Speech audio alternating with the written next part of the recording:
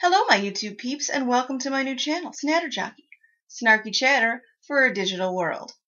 Now, some of you may already know me from my many rantings on Twitter and Facebook that are generally more political or world affair oriented in nature. Fear not, this is just about bitching. People have often said, family and friends included, you need to make a channel about this. Because people say you should do what you're good at. And I'm good at a lot of things, but I am great at bitching. And not like horrible bitching, but just comically bitching in a snarky way. My definition of snark is like bitter comedy. My life is a bitter comedy, so that's really, if you don't have laughter and you can't say shit that makes you laugh or twist something horrible and skewed into something that can at least make you smile or make your friends smile, because you don't want to bring your friends down, then what's it all about at the end of the day? So that's what this channel is for. I promise you, no political rants, no relents on anything that's really dicey in nature. Topics may come up, but they're going to be brief, aren't they, Bird? Yes, they are. But I gotta get some shit off my chest. Now, on more than one occasion, I should probably warn you that you're going to hear some profanity. And I know what everyone's thinking. Oh my God, what if the kid's here?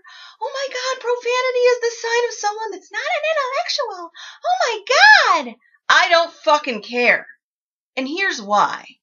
I am brilliant. I have some great fucking ideas. I have a lot of knowledge in a lot of subjects. But I'm not going to constrain my ass in this little online environment right now. And I know you're saying that's the worst thing not to do, because this has a greater reach potentially than anything that you might do on a daily basis. Fuck it. I'm going to explain my love of profanity in a fun fact, so get ready. The fact of the matter is that studies have been conducted that show that people that utilize profanity have less stress levels in their body during certain situations. And they put some crazy ass ice on some people's arms and they watched them freeze the fuck off. And as those bastards got colder and colder, the group that got to continuously say the word fuck had a much lower level of stress. Whereas the group that had to sit there and silently tolerate everything lost their fucking shit and their stress levels went through the roof. So all I'm saying is I'm doing a service to my body and my heart by saying the word fuck or whatever when necessary. Now, this isn't how I have to talk in public. I can curtail the F-bomb as needed. I speak well in a business and professional setting. I'm amicable to strangers. I go out of my way to help people. Just the other day in the store, this woman's driving around in one of those wheelie carts, and she's enormous, so she clearly can't walk and push a cart. So she's flying through the aisles, and she's trying to look at something, and shit's falling off the shelf, and then she goes over to try to grab it, and then she almost tips over in the thing. So I stop that from happening, and I pick up the object and I hand it to her because I don't want her getting hurt. Turns out it was a blood sugar meter for diabetes, but my point is, I tried to help, and I hope she gets that shit under control. Now, some of you may be asking yourself, why the fuck is she wearing that shirt? I'm here to tell you. Back in the day, wait for it, it's story time. Back in the day, I used to be a party hostess at a commercial children's entertainment facility. And they made us have some stupid fucking names.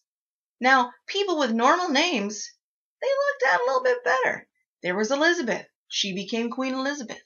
There was a David. He became King David. There was a girl named Amanda. They gave her the name Amanda Hug and Kiss. Not great, but not that bad. Nothing goes with Corrine. Nothing. And I don't even want to hear that it's spelled wrong, okay? That was my father's decision. My mother wanted it Coreen. She got overruled, so people always call me Corinne. So if that's not bad enough, imagine a name where you're supposed to mix it with something and then you fucking can't. Then one day, some crazy douche walks along and he's like, oh, I think it should be Cookies and Corinne. First of all, it's Corrine, it's not Corinne. Second of all, that was kind of brilliant. So, 10 years later, when I'm working at a bar, they have us put stuff on our shirts. And I had to default to this because I was like, this is kind of fucking awesome. And people knew me by name. Worked out well. Topics of conversation that you can expect to come up are things like shit I'd like to see. It's pretty much self-explanatory. You know, like when you're in a store in the Christmas section and the little bitch-ass kids whose parents don't give a flying fuck what they're doing are letting them run willy-nilly through the fucking stores. They're going all batshit crazy and shit's flying off shelves and you're getting knocked out of the way. Guess what? Next time I see your ass round that corner, my foot's in the aisle and your ass is gonna fly. Congratulations, parents. You just got a free schooling lesson for your little fucktard. Assholes. Now, fortunately, sometimes shit works out for itself. Little kids on wheelie skates sometimes find a little crack in the thing, land up on their ass. Thank you, karma. Did it for me. I didn't have to do a goddamn thing. Yay. Thank you, PMS, for making my girls look like they're store-bought. My animals, like Bird here. There she goes. Come here. Rudeness. Rudeness from the bird. Why don't you go hang out with Bailey? My dog Bay, he's a Weimaraner. He's a feature. Sebastian, a.k.a. Mr. Binks. Say hello, Mr. Binks.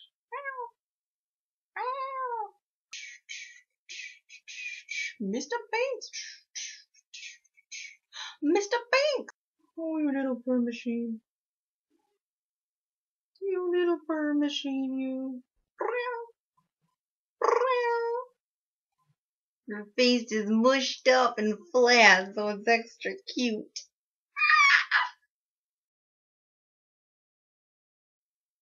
Word merge, where I take two words and unintentionally use them in a sentence and then realize that that shit's awesome and I'm going to do it from now on. I don't know why that word wasn't already there in the first place. Fun facts, where I teach you something that you didn't know. You just got smarter. You're welcome. Story time, where I talk about personal stories from back in the day to present day, because I generally don't forget shit. Snatterday, where I introduce new snarky chatters on Saturday, and I feel like you should probably participate by throwing out suggestions of shit you'd like to see me bitch about, because I can pretty much pull that off. My excited anticipation for the next Grand Theft Auto, because they can't get that shit out fast enough. My love of wine, because there's never enough. Products I'd like to see on Shark Tank. My love of Stoli vodka, because the Russians do that shit best. My love of science. There's nothing wrong with chicks liking science. You think I should be baking? I'm not your fucking hostess queen sitting there baking you a Twinkie. Snark waves, where I ride a beautiful wave of snark. It's pretty much the whole video, but it should have its own title. I have 2 Christmas videos I have to put up first because I sat on my ass and waited deciding if I was actually going to create this channel or not. I do PR and marketing, and some may consider YouTube videos unprofessional. And I probably, if you were my client, would consult and tell you not to make this because you're going to alienate somebody. It's going to happen. Somebody's going to take offense to something. But this is the thing. I can't rein it in anymore. I can't. I've tried to play by conventional rules. I am a snarky person by nature. And some things that just snark, they just have to get out. And this is the only way to do that. So, contrary to conventional wisdom and maintaining and watching your brand, it's all out there now, so congratulations to me, I guess. Or not. We'll see what happens. Ready? Say bye. Say bye. Wave. Wave bye-bye. Say we release new videos every Saturday. Don't we? And in the meantime, ride that beautiful wave of snark. Whoa. Rudeness. Fucking rude.